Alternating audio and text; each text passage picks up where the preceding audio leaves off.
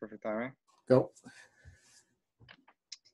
So I'm going to share my screen quickly here, and again, just go through what I outlined as kind of a quick agenda. Again, I was mentioning last year we did our last, oh my gosh, feels like a lifetime ago.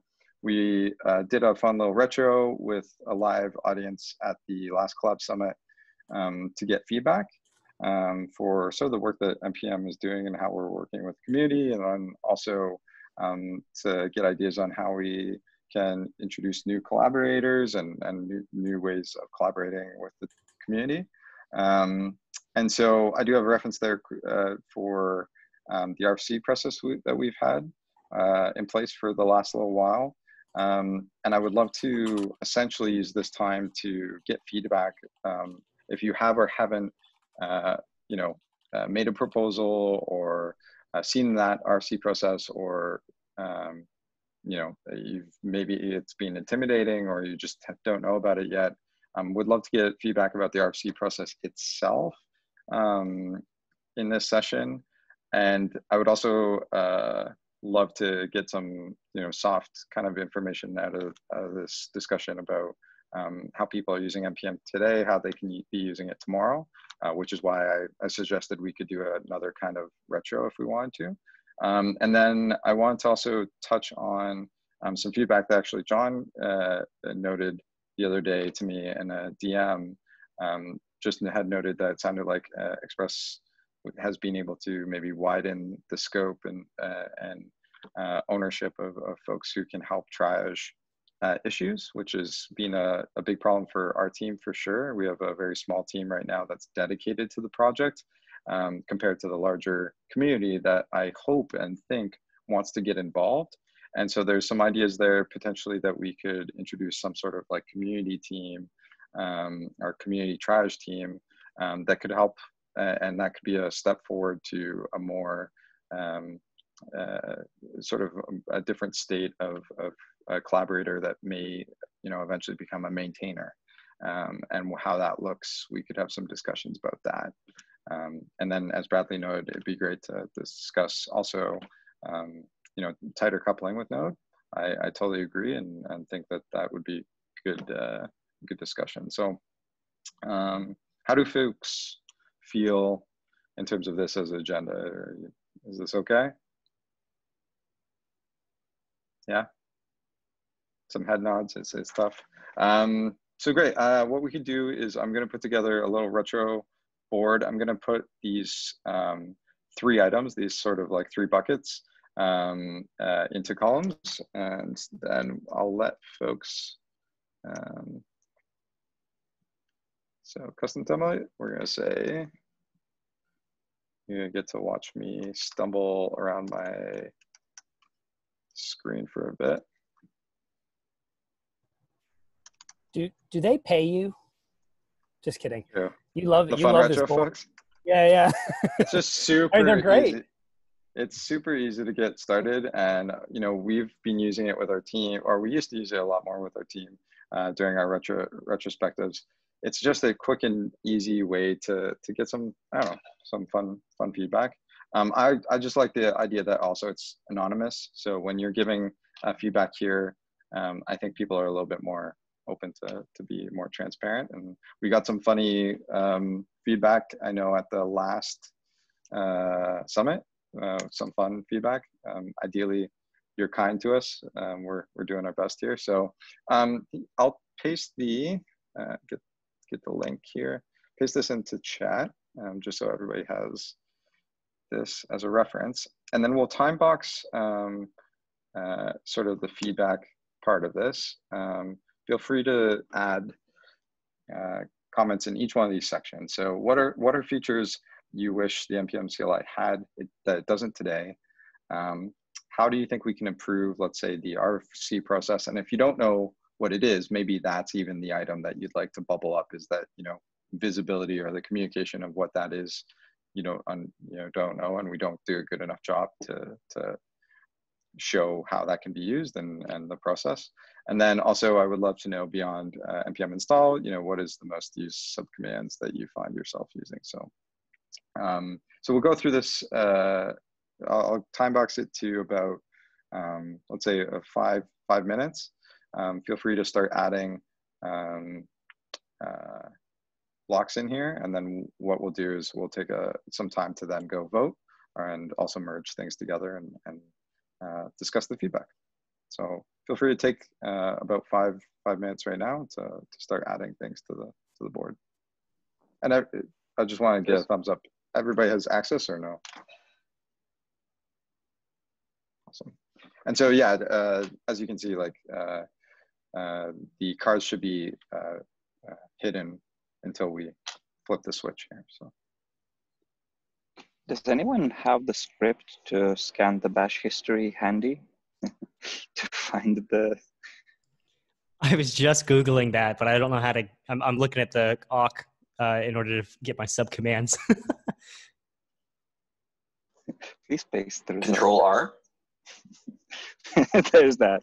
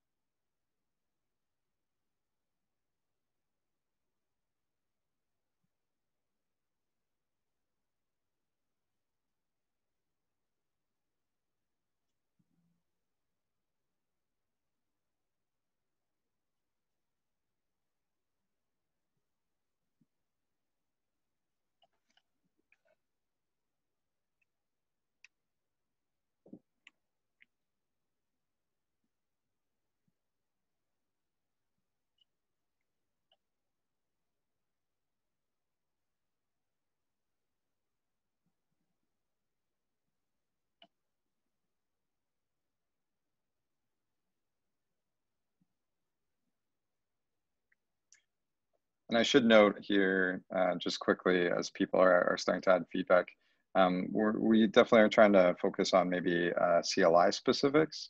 I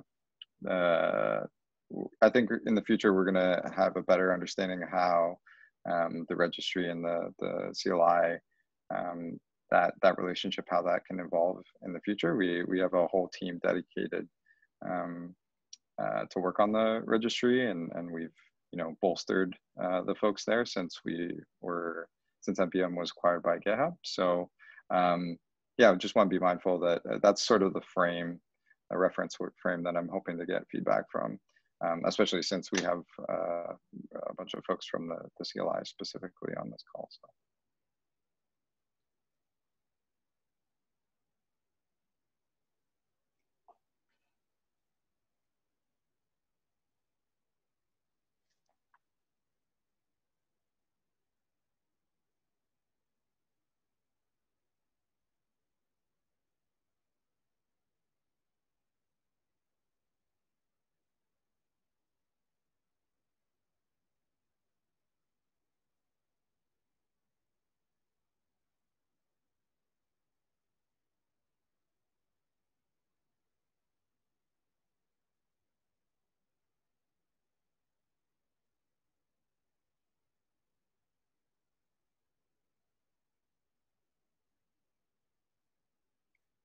About like 1 minute left. People feel like they need a couple more minutes of time. No, it seems like there's still a few coming in. Maybe I'll give folks a couple, like 2 minutes, 2-minute warning.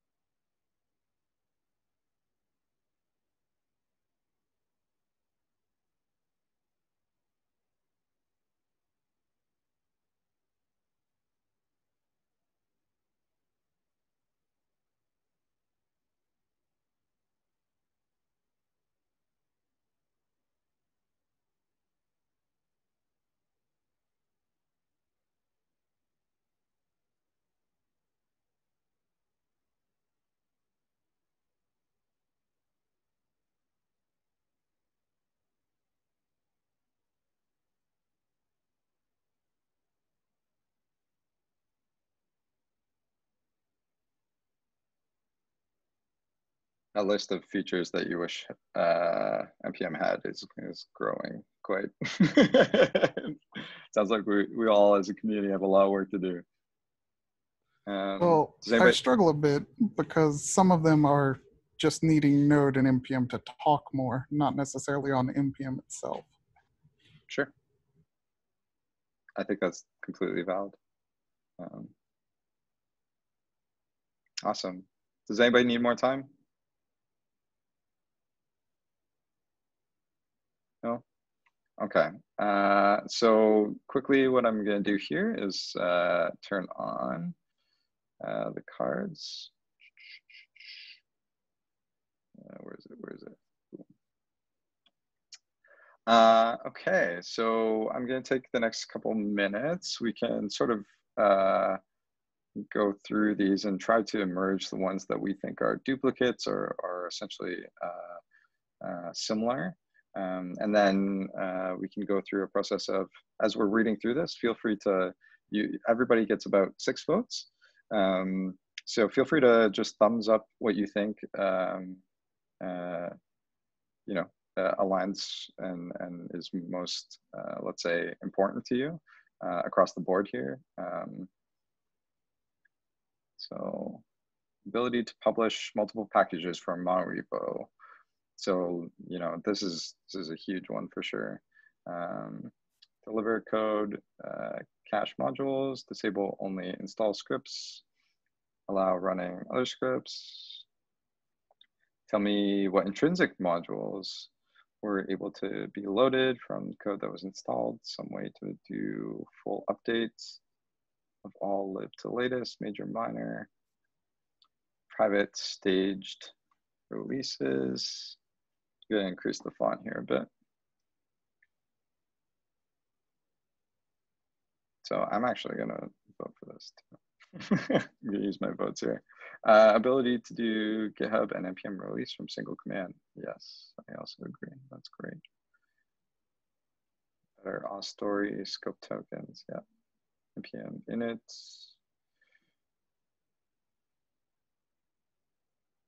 Able to use tabs. Command to see, check the latest version of all our deps. npm init, asking about app first package.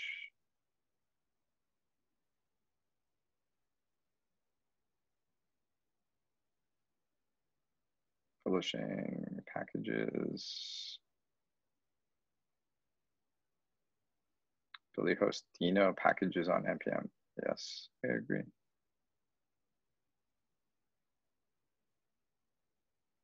Auto ignores. Wow. Okay.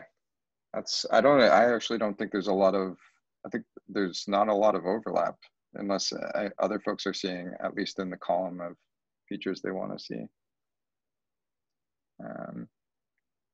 What I'll do here, auto ignores, ignore specific unactionable audits failures. Yeah. So let me see if I can do this. I'm gonna stack rank these. So they're sorted by top votes. Yeah, I think a lot of this, there's a couple in here that I think we've already started some discussions around, specifically the audit resolutions. I'm not sure if the person that made that knows that there's a sort of an RFC, an outstanding RFC that we're trying to break down into 2 separate proposals. One for audit resolutions, like a audit resolution schema and either file or change to, well, probably like an audit JSON file that then we could utilize to silence needless audit warnings. So that's actually in the backlog. Awesome. So let's take a couple of minutes also to essentially, did anybody want to talk about any one of these? So we certainly have used the internal API, the JavaScript API for the npm CLI at work. Be nice to have one that is a little more polished or stable It's gotten better with the libnpm stuff, but Yeah, still a little bit wonky. It's getting even better, we hope. So there was a major refactor done primarily, kicked off by Isaac back in the summer with a project called Arborist, which is essentially the going to be in NPM 7, quote unquote, NPM's tree doctor. So essentially that API that project alone should really help with being able to do interesting things, novel things in userland tooling. And I think it should be, and I think that there's definitely a takeaway here to make sure that documentation is better for those depths that we own. For a lot of people, the NPM CLI is the only project they know about, and they don't know about those child depths like the libnpm projects that we consume ourselves. So it's good to hear that there's people in the wild that like want to use the same tools that we are. I can vouch, having used it, that it is much better than the current state. But I also want to encourage you all to think about how it can be even better, because there's a bunch of places where I have felt like bringing Arborist is the proverbial bringing a gun to a knife fight, right? Like it's like that does everything, right, that NPM needs it to do. But a lot of the tooling cases that I've been working on, and I think a lot of other folks, like I'm sure Jordan can talk to this, it's like really you actually need the tiniest little sliver of it, like load the real tree or load the ideal tree and then like iterate it, right? Which when you are doing that with Arborist, very possible, and much, like I said, significantly better than it is today, because with the NPM 6 dependencies, you just can't really do it. But also, like I re-implemented some of it, and it's like twice as fast because it's doing half the work. But I don't need it. I don't need the other work, right? I'm just trying to do some simple analysis, right? Like what I think Jordan did with the, what was that package that you worked on, Jordan, that used Arborist? LS engines. Yes, exactly. It's Arborist is really, really, really very awesome. It's a great improvement. If it delivers on the promise, if Reify does what it's meant to do, it's just going to be a game changer in terms of no longer having to run minus ref node modules every time. I haven't tried that function just yet. But in addition to Arborist, it would be nice to get an overview of all the other modules in terms of how they're going to progress, because some of us have heard about Arborist and that it's coming and that it's awesome.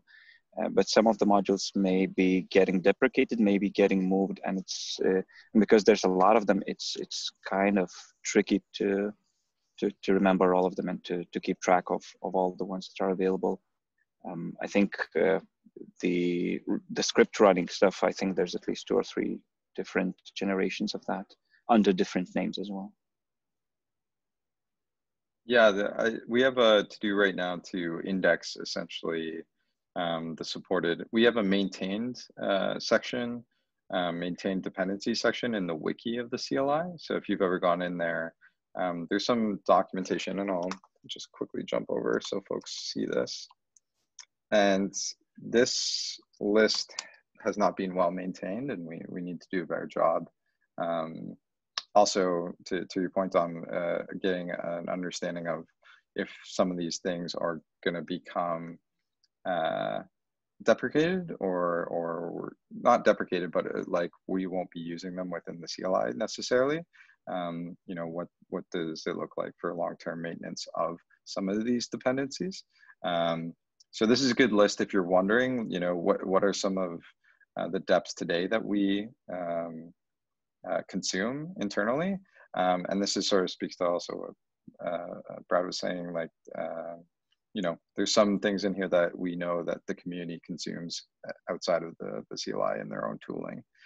So we're very aware that the surface area that we support is a lot larger than just the one project, right? So that's really good feedback. I think that it goes to expose that we need to be giving even more visibility into the state of these projects and their future. So like roadmaps, etc., release schedules, all that stuff. Go ahead, Roy.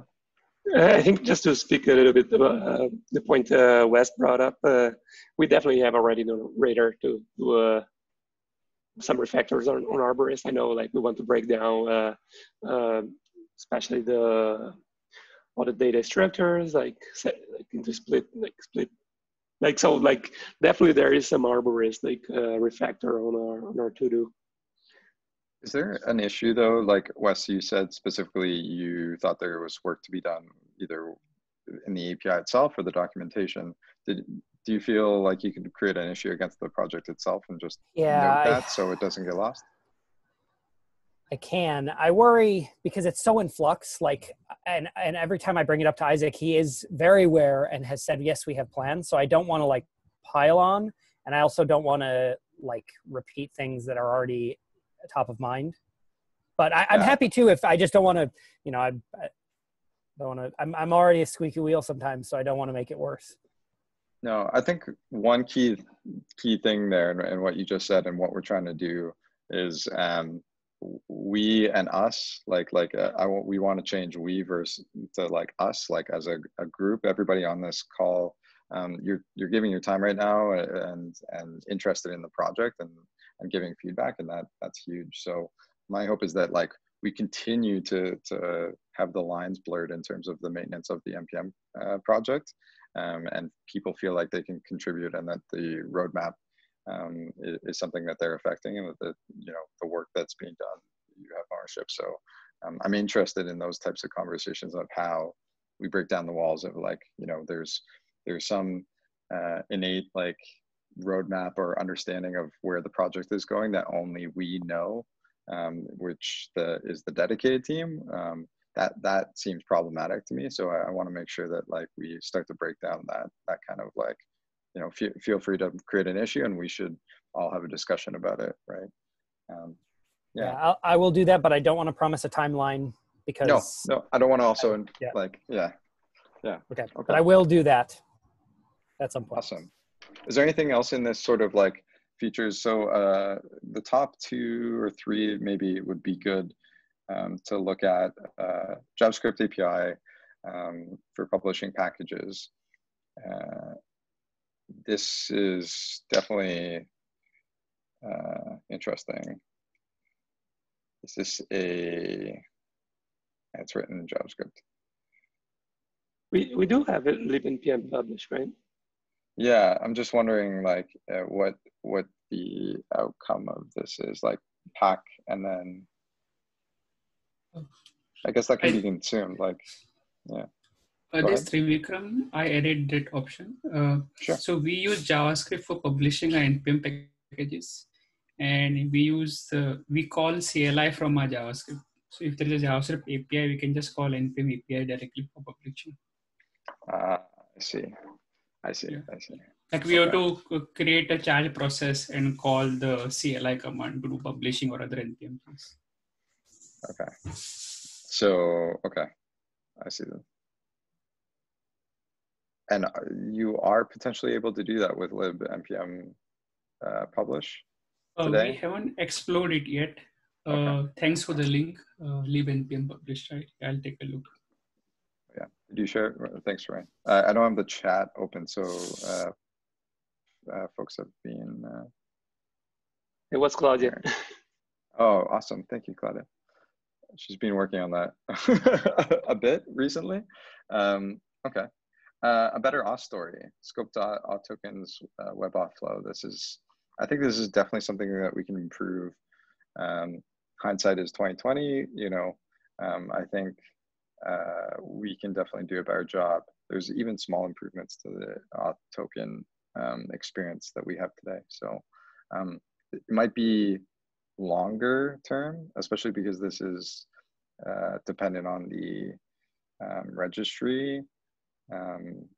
and what the registry supports in terms of enforcing that auth and let's say scoped auth tokens.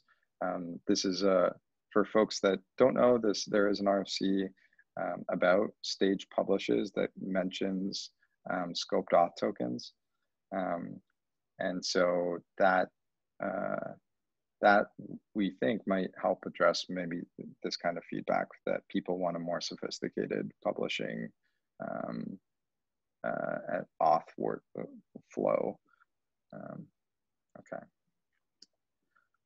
The next one here, and maybe we'll touch on this last one unless folks want to bubble it up, and then we'll move on to how we can improve the process. Some way to do full update of all libs to the latest or major minor. Full update. So is this similar to NCU, like node check updates? Is this the idea there? I'm not sure the exact. Oh, I see. So instead of just having npm update and a single package, you would just do npm update -- all maybe. Yeah, exactly. It just with every token you can define your npm install, but sometimes you want to, let's say, try to upgrade everything, and even if it's break, to test and fix it. And it is, let's say, some kind of big project or the stuff or monorepo and stuff like that, you need to update every depth with the latest or everything to remove the, let's say, the dash chevron or every symbol you want. So it will be, I think it will be a great addition to be able to, even if it's break everything with a flag or something like that, to be able to update everything to the latest. Maybe you choose latest major or latest minor. It depends, but something like that. The reason why I re-implemented some of Arborist was because I just implemented this. Okay. So for what it's worth, this is a very good thing to have, and this is what we're going to be rolling out inside at Netflix over the next couple of months. I have myself a script to do that also. So I would love to get feedback from the group. Like, have people also used like other tools? Like, I know I've used in the past also like node check. I think it's node check updates, NCU, and NCU-U.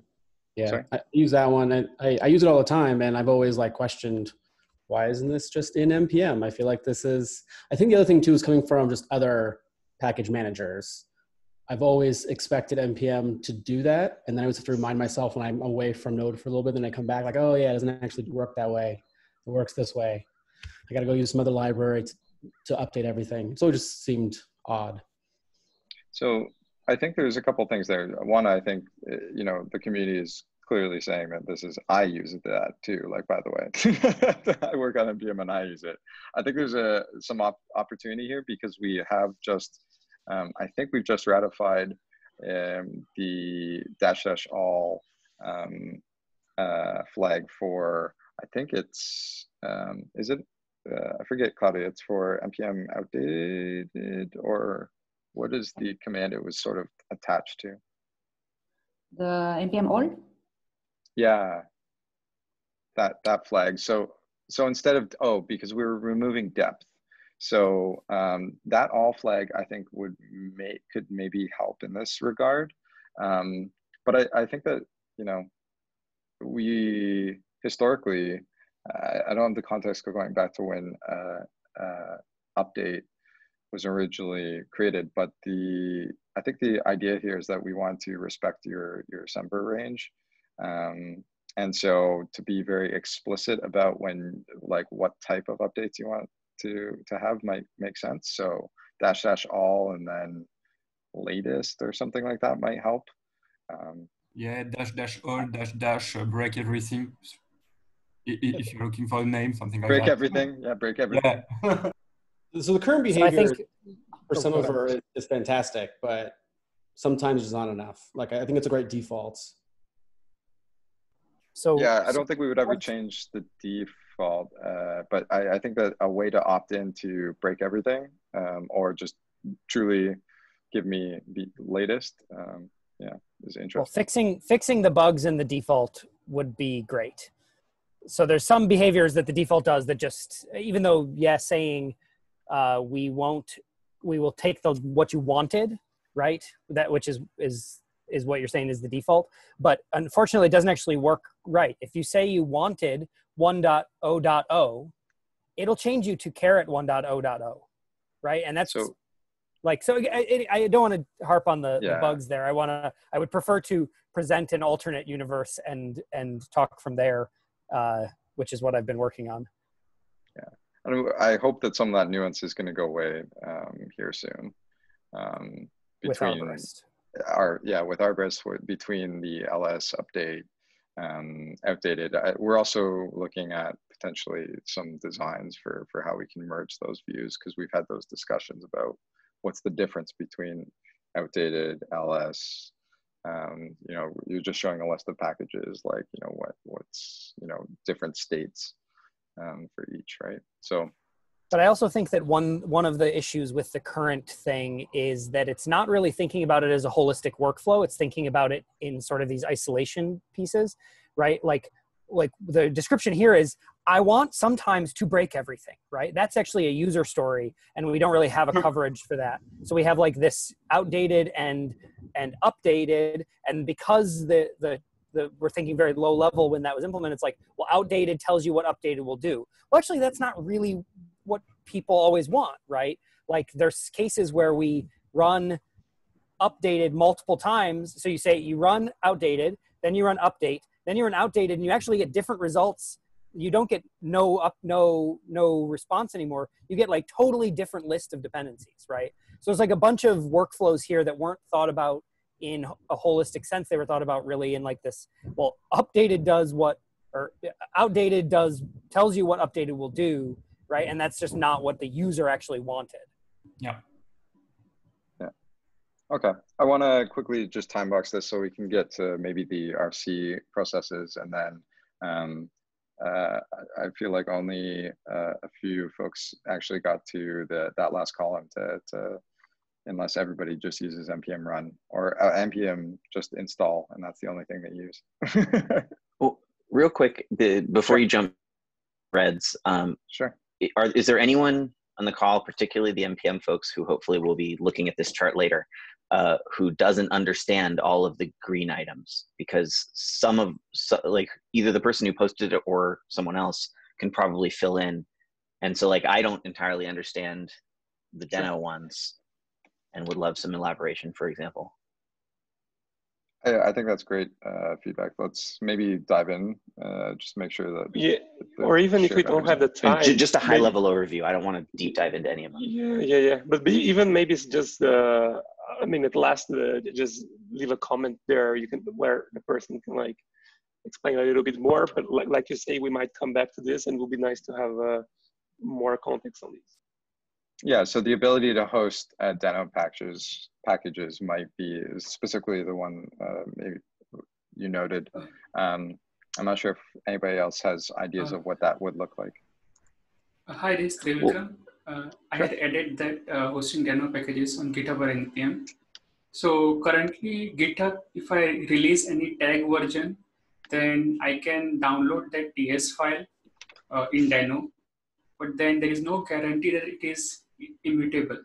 There is no guarantee that it's immutable. It can be changed, right? So there should be a way for package authors to publish a version on Deno so that the published version becomes immutable. How isn't Deno's URL model though? Like that's an intrinsic part of its design. Like that seems like something Deno would have to alter because it's always a URL and every URL is always mutable. Yes. So the URL, like the contents of URL, you mean, right? My request was the contents of URL should not be mutated once it is created. Like for example, in npm, I add a tag to a package and I publish to npm. Then if anybody downloads that package from npm doing npm install, it is always guaranteed that that particular version will not change. But that's like a contract between you and the server, right? Like that's an implicit part of the npm protocol, but it's like yes. So there should be some locking mechanism introduced. so that when Deno publish is done and the URL is hosted on GitHub or NPM, that version is immutable like once it is published. Okay, so you're essentially asking for a something that works with Deno that provides the same immutability guarantees that NPM does. Yes. Okay, thank you. I just needed the context. Can I get minor clarification? Is the expectation that you would need to have a unique URL for that version? Yes. Or are you seeking, okay. So if you go to so denopackage.com, yeah, so like that, or denopackage.com, and yeah, this is a definitely interesting idea. We've had discussions with Unpackage in the past, and we've actually tried to start to provide features similar historically, but again, that might be a larger discussion to have with the registry folks down the line here. I think I understand. Yeah, go ahead, Miles. If I could add one thing that I think is really interesting in the story of Deno here, and I think this is a great example of where like NPM as a team needs to collaborate outside of just NPM. Publishing to Deno land right now, to my understanding, is adding an entry to a JSON, and then like it sets up redirects. So, and Deno itself kind of like prided itself in its initial release on the fact that it did not have a package JSON, that it did not have these things.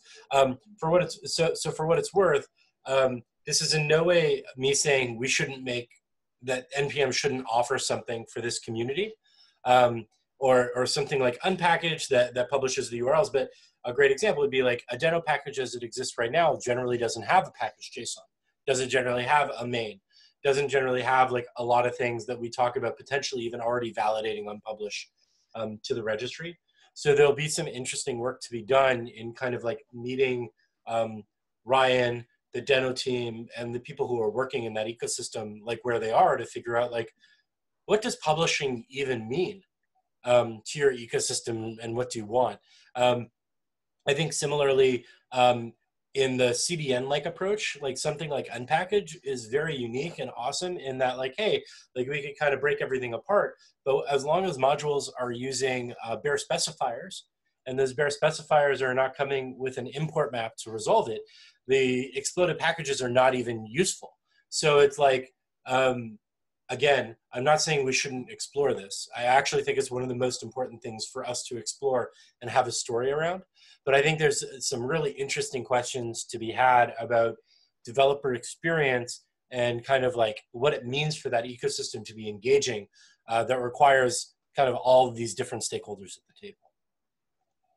And I should also add to that, if any folks didn't see Miles's talk at the Open JS World, I think with, I forget who was also on that call there, Miles, for export maps, like it seems to like land in this as well.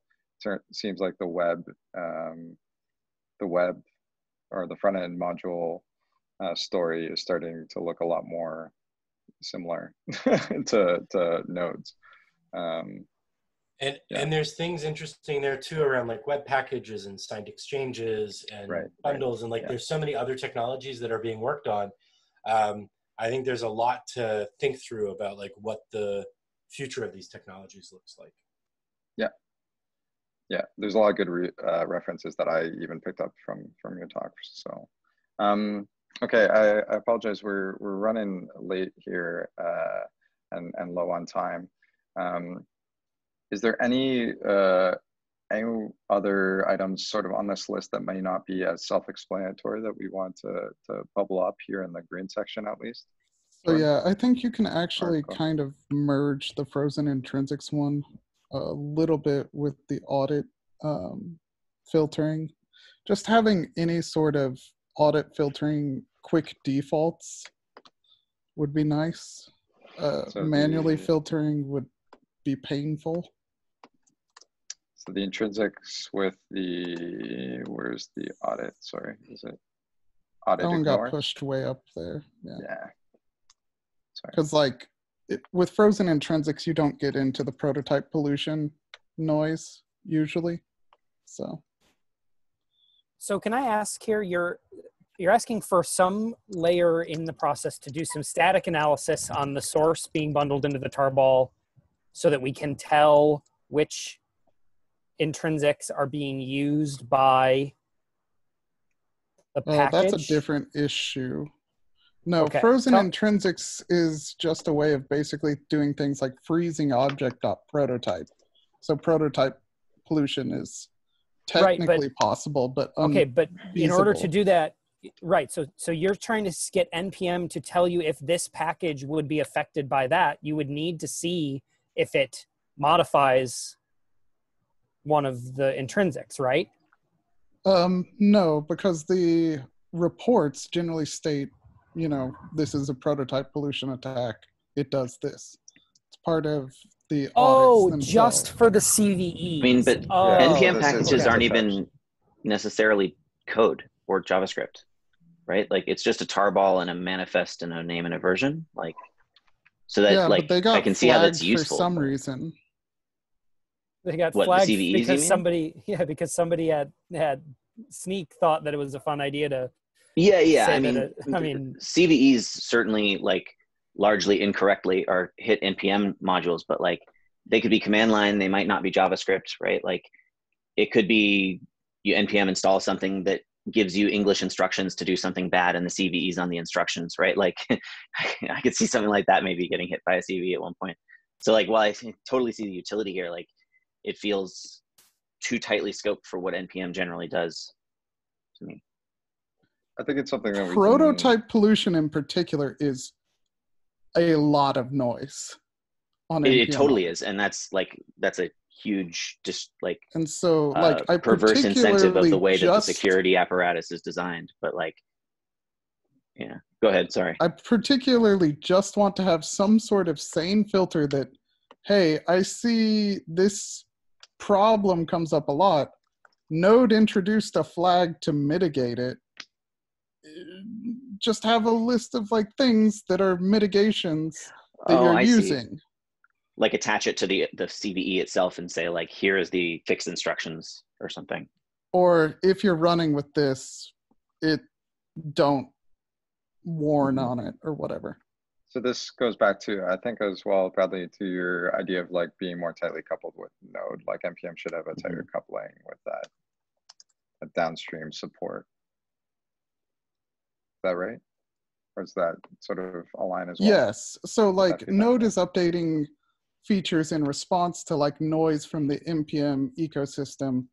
And like there's just not back and forth that as those features land in Node, there's no way for NPM really to communicate that right now. That, hey, there's a newer feature, please just use that if you want this to be quiet.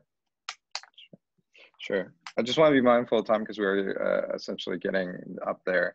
In terms of the RFC process itself, I would love to take back this feedback and potentially, if you feel comfortable, feel free to add a comment with your, and I can follow up with any folks individually, or we can have discussions there. I'd also encourage folks who haven't been to one of our calls to join us. We've been trying to run a discussion weekly. So similar to sort of this roundtable that we've had today, and then a little bit of a retrospective is a little bit of a shift from what we normally do, but it is opportunity for us to have discussions like this about future work that we should get to and things in flight. I do also want to quickly just note and thank John for poking me about the idea and concept around having a team of community-based folks that are willing to get into our repos and start to help triage issues. And that just means labeling and maybe helping contribute to give feedback and also PRs. Is there anybody on this call that has any interest that I could tap later in terms of maybe being a part of that team? I'll have talked to you. I may be able to supply one or two. I'm in the process of leveraging that process. Sure. As a part of changing our organization's behavior. Let's change this. Interested. Don't put my company's name down there. That's part of the rules. Okay. Feel free to add yourselves to, let's say, a list. Add. If you're interested in getting more involved or potentially seeing what it would mean to be on that team. And then I can follow up with anybody after this call to see what that might look like. I'm definitely interested in expanding, as I said, the sort of circle of folks that are contributing. And I appreciate everybody for contributing today, their time and feedback. So yeah, appreciate it. I'm gonna stop sharing my screen now. Did anybody else have any like sort of last notes or comments they wanted to give? So I was just wondering if everyone would be clear about code cache. Is that something you would know what it means? Is this towards a little bit upwards? Are you there? Deliver. Maybe I can ask. Deliver code cached modules. Go ahead, Brad. Are you asking for the delivery from the install to be the cache form, or because V8's bytecode cache is per architecture, so it's not portable? Or are you asking for the code cache to be generated when it is installed? So I would be fine with both. Ideally, it would be already generated upfront so that it does not slow down the installation process. And then during install, it could just be checked what system it's currently running on and if it is already there or not. Otherwise, you would have to generate it, of course. But even if it's just done after installing, that would also be already great, because Node.js startup time is one of the main issues for big applications. And this would improve the startup time. And the ideal place, out of my perspective, to do this is code cache modules. So one thought that I have here that don't have an answer to, but it's just like a question I've been asking myself is, selfishly, I am like ramping up on product at NPM and thinking through these problems in that capacity. But kind of like, where would it make sense for NPM to draw the line on what they offer as kind of like official products versus like what are base capabilities that NPM needs as a platform to allow others to build interesting services on top of it? I think a really great example of something like this is like Pika and the work they're doing with like Pika and Snowpack. So, you know, like Pika is doing something where they have like an alternative CLI that is able to, you know, like transpile modules for the browser at install time. So to kind of what you were saying there, Ruben, about like code caching, like I personally feel uncomfortable with the idea of like the registry of record making any large changes to the source text that's being published by an individual. But I see no issues with, on one hand, like having tools in place that allow for like kind of optimizations pre-publication, or allow for all sorts of like interesting ways of handling things during publish, or alternatively, you know, like enabling services that can take published assets and then from that kind of do these optimizations at install time. But I'd be really interested in kind of like other people on the call's thoughts about like kind of where NPM should draw the line as a platform and what is the responsibility. And I guess the other flip side to it too, and I don't see anyone on the call who's running any of these other registries or other products, but kind of like, where's the line to ensure that we're also allowing for innovation within the ecosystem and not just trying to be like the whale that eats everything? Yeah, I have a thought to share about specifically the product vision.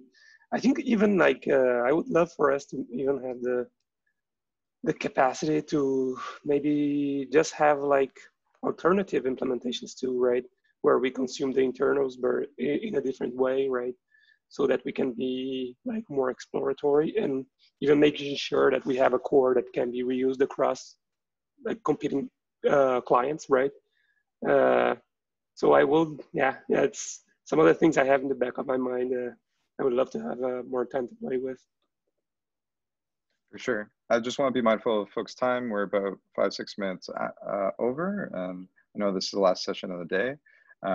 Again, I would encourage everybody to join us again in the weeks to come here at the Open RFC calls, as well as hopefully discuss this session and other sessions in the Kiko chat, as well as there's the Slack channels for the Node project, as well as the Open JS Foundation's Slack channels. So I would encourage everybody to join us in those channels, and feel free to poke me if you have any other feedback you want to give about this session or sort of NPM in general, and also feel free to poke Miles or anybody else that's on this call as well. So yeah, with that, I want to appreciate everybody who stayed till the end here. Thanks, Michael, for also jumping in and recording. And we'll try to jump over to, I think, is there a last session or a sort of another call that's happening here at the end of the day? Do folks know? Looks like there might be. This may be the end, but might be the end. It's something. Well, I mean, I don't want to go out with a whimper. I'd rather go out with a bang here with the Collab Summit. It was the last thing on the list, so. Yeah. Well, I can say this. It's my birthday today. And, Happy birthday! Happy birthday! we could drop to the Central Garden and see if people are still around. Oh yeah, that'd be fun. I know for myself, I actually also have a hard stop, so I'm not sure if other folks. It's Friday here in my area, so I'll be taking the weekend off, and I hope everybody's staying happy, healthy, and safe wherever you are. And yeah, I just want to say thank you again, and I enjoyed a lot of the sessions I was able to participate in, and I appreciate when we can get together virtually, and especially when we can get together in person. So. Cheers, everyone. Talk to everybody later. Cheers. Right. Bye. Bye-bye. See you soon.